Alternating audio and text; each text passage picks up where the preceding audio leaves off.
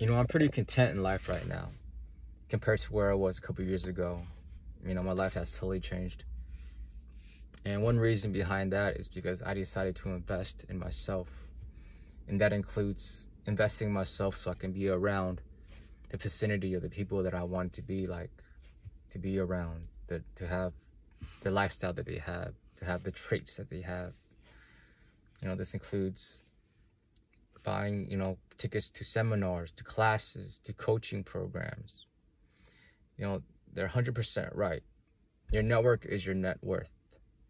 So what exactly are you spending your money on? Is it a Louis Vuitton backpack? Is it a, Gucci shirt?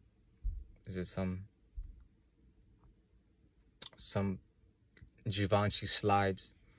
All those things are nice, but honestly, I have all those things and they just sit in my closet and I barely use it. I barely wear it. I barely see it. The best purchases I ever made, or the biggest purchases I've ever made, but the things that I gain from it is something that I can wear every day.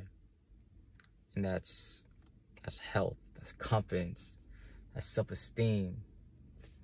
It's a physical appearance I can be proud of. And that's because I decided to invest in coaching and programs that train me to become a better person.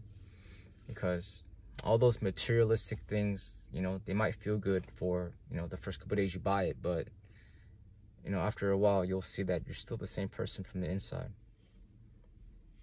So don't spend your money on things that you think might make you feel better, because that's temporary. And if you have money just sitting in the bank, it's just basically collecting dust. I mean, it's okay to have emergency funds for, an emergency situation. But if you have funds just laying around, if you have money just sitting in the bank, use that money to invest in yourself. Because what good is it if it's just sitting under your bed or in your closet or in the bank just collecting dust? So if you want to invest in yourself, hop on my program. I'm going to not just teach you about fitness. I'm going to go ahead and give you the tips and the strategies to gain the mindset that I had, because my mindset was fucked. But right now, my mind is so clear. And I just want to share that with you guys. For me, this isn't about money. It's about changing lives. So just get at me. I'm waiting.